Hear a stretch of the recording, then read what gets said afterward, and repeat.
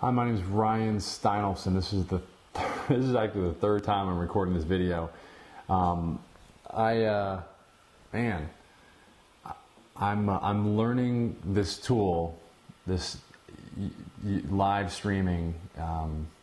I've taken some bumps and bruises, but hey, learn from me. Better to do that than the hard way. Let me. I highly recommend that you always check your sound here. I have it set at live input microphone. I had it set on the last time I recorded this, for whatever reason, on no sound. So there was no sound being recorded. So anyway, I hope that what I want to do tonight is I really want to do something. I want to try to save some time, and one of the things that Ustream allows you to do is it allows you to upload your videos to YouTube.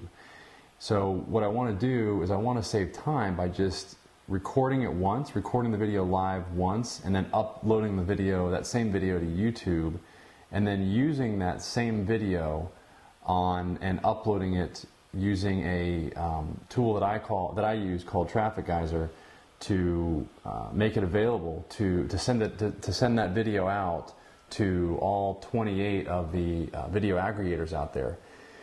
So once the video is sent out to all the aggregators, then there's more opportunity for those videos to be watched, and that's why I use this system, this Traffic Geyser system, because it automates it.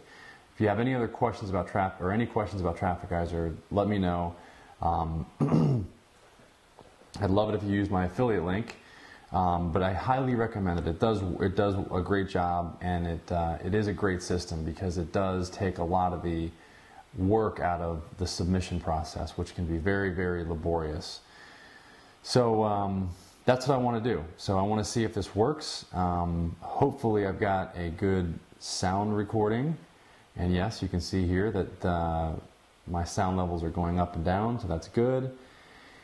That's about it. I want to make this a short one this evening, but that's kind of what I'm doing. And I hope if anybody has any input on this, on how to do this or how to do it better, I'm open to any suggestions. So thank you, and that's it. Thanks. Bye-bye.